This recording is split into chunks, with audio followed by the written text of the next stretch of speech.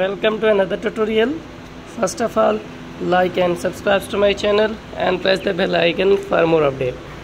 Then we are going to start the new video. In this video we will discuss about work non-destructively. Work non-destructively using layers and the smart object. Save frequently to avoid losing progress. Experiment and learn. Experiment with the different techniques and learn from the mistake. By following these steps and the resources, you can improve your skill in creating custom shape and working with the HDR image.